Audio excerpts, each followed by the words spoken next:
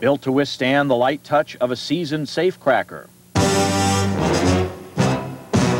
as well as the punishing 1,700-degree temperatures of a raging home fire.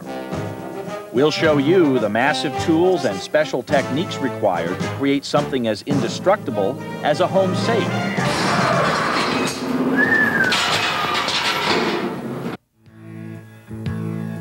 Safe manufacturers. They've been called cavemen by other designers in industry. Why?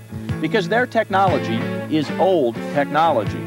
The safe you buy today is pretty much the safe you would have bought 100 years ago. And why is that? Because it works. And safe men believe if it ain't broke, don't fix it. To see how these strong boxes are fashioned, we decided to meet the cavemen in their cave. We stopped by American Security Products, located in, what else, a very secure-looking building out in Fontana, California. Well, we make a wide variety of safes, ranging from a UL-listed TL30 safe down to a floor safe with what we call a B rating.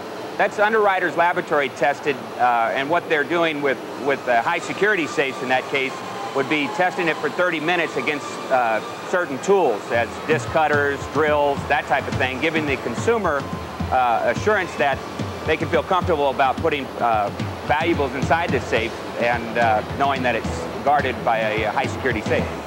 Bob Salee has many stories to back up the reliability of the industry's century-old safe technology.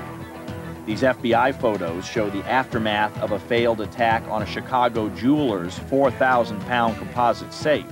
Dynamite was put in there and tried to explode the safe. Well, there was diamonds and jewelry and dollars, and this thing was packed full of money and valuables from this jeweler, and they tried to blow the door open and worked all night to get the water in there, seal the door with a sealant, the whole bit, threw the explosives in there, and the safe didn't open. You may be surprised to see what a safe is made of. It's not solid steel, as many people assume. On this American security safe rated for burglary and fire, there's an outer skin that's 1/8 of an inch thick steel, and an inner skin that's also 1/8 of an inch thick. What goes in between? A heaping layer of fire clay. In a moment, we'll show you how this cement-like substance keeps your important documents from roasting like a Sunday duck when a house fire turns your safe into an oven. But first, we should see how raw steel is cut and fashioned into a basic safe shape. For steel up to 1/4 inch thick, powerful shears can cut the lengths and widths that will eventually be bent and welded into a safe. To cut heavier steel, safe men rely upon this ominous-looking device. It literally vaporizes anything in its path. This is a plasma machine. It's an underwater torch system. It cuts variations of sizes of metal. It goes up to around 1.5 inches to 3/16 of an inch thick. Director of Engineering Tony Maniaci explains the benefits of cutting steel underwater. Two things happen. One is that there's an incredible amount of dust and gas that's created by the cutting process. That dust and gas is captured by doing it submerged. The other thing is the noise. With this thing exposed, the plasma arc, it is a deafening sound. It would literally deafen you in a matter of hours if you were to stand next to it unprotected without this water muffler or shield of water that comes out of the nozzle and the plate being submerged. The plasma actually is an arc welding process in reverse. It's done with either oxygen or nitrogen. There is a very special nozzle with which the arc is presented to the steel. And in the process of this pure inert environment and this arc and a particular swirl pattern that's created like a tornado, it literally vaporizes the metal.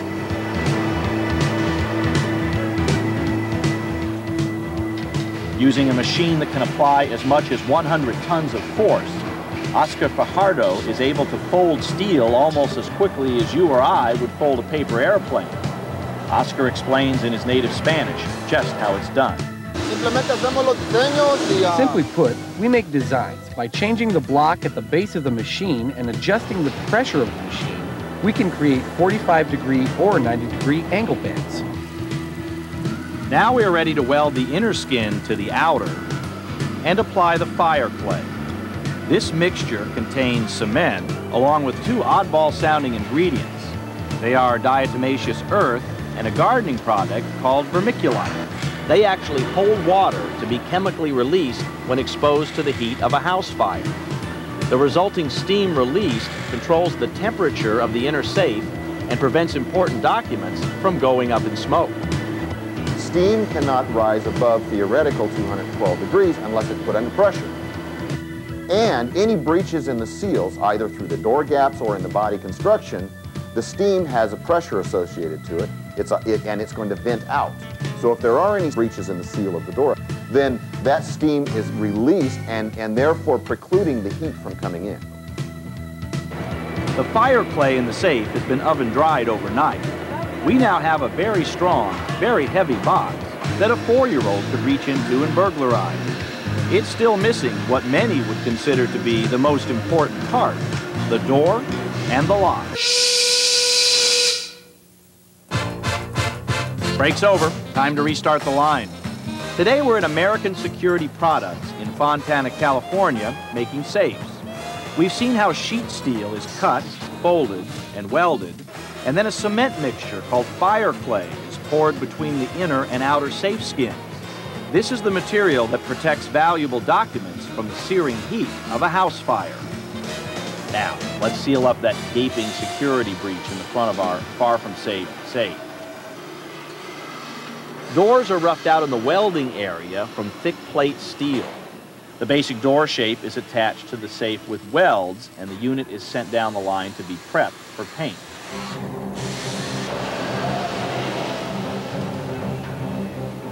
Meanwhile, at handle assembly, metal workers are using high-powered drills and presses to create super strong, super tough shafts, knurls, and levers that will join the safe at final assembly.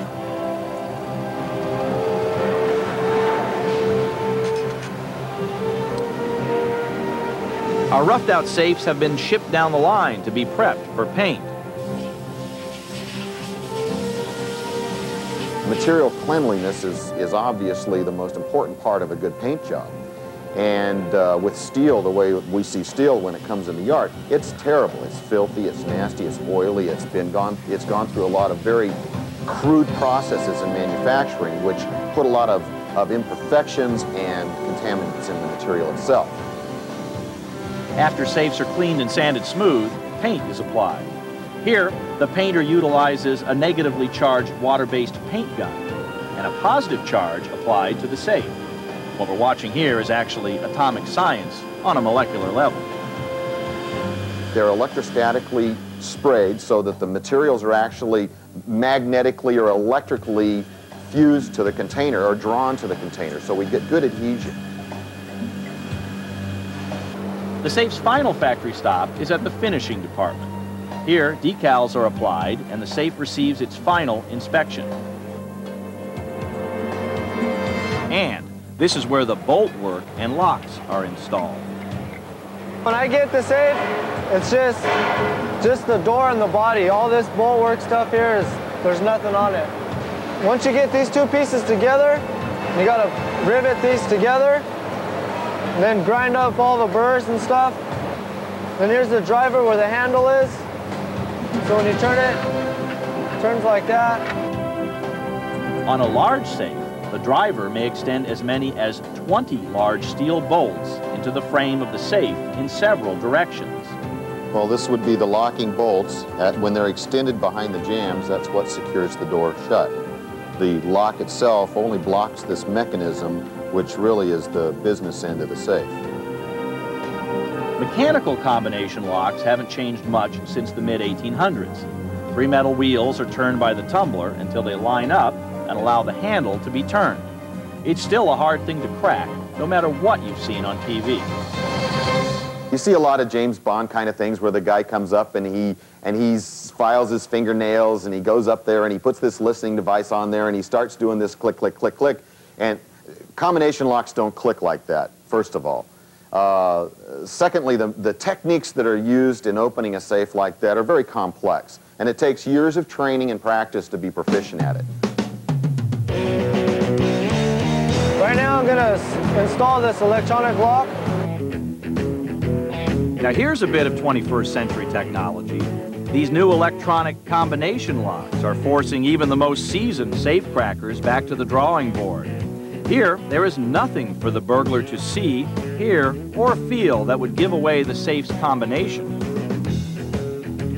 The idea with the electronic is it's a one-for-one replacement to the mechanical combination lock. Yet it offers the consumer the convenience of a touchpad. So you can have a combination, in this case, 1, 2, 3, 4, 5, 6, and the lock will cycle open. Now you can see that it only took me a second or two to open that lock. In a mechanical combination lock, even if you really have the numbers down and your dialing technique is good, it still takes you 15 or 20 seconds to do that. Now that you know what goes into a good safe, don't be fooled by safe-ish looking, not so secure safes featuring bargain basement prices. A consumer can go into a mass merchant and find safes that retail for $99 and believe it's a safe. And there's a big difference between a security safe that we manufacture here versus a low mass market type product that's made for strictly documents. When a customer goes in there, he sees a handle, a lock, a dial, and a safe, and thinks it's burglary protection. And we've known of people putting $15,000, $20,000 in a fire safe, and it's no protection whatsoever. When it's all sealed up and on the showroom floor, you'd never know it contained vermiculite, diatomaceous earth, and cement.